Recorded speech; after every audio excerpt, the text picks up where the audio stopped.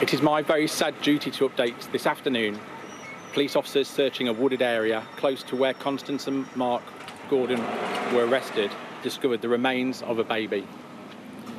A post-mortem examination will be held in due course. A crime scene is in place and work at the location is expected to continue for some time.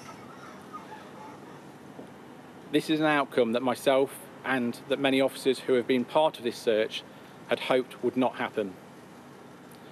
I recognise the impact this news will have on the many people who have been following the story closely and can assure them that we will do everything we possibly can to establish what has happened.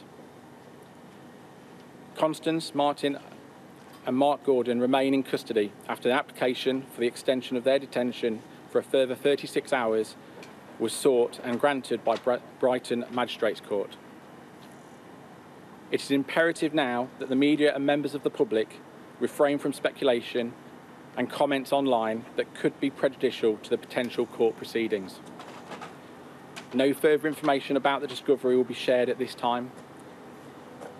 I ask again that anyone with information that could support the investigation should call the incident room on 0208 345 3854.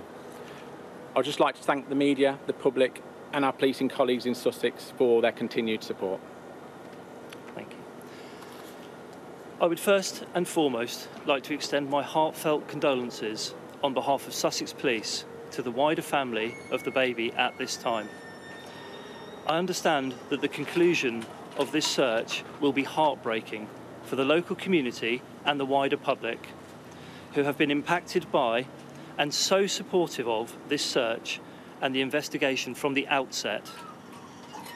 I would like to thank again the public, including the member of public whose information led to the arrests, the huge number of people who came forward with information, and those that have volunteered to assist with the searches.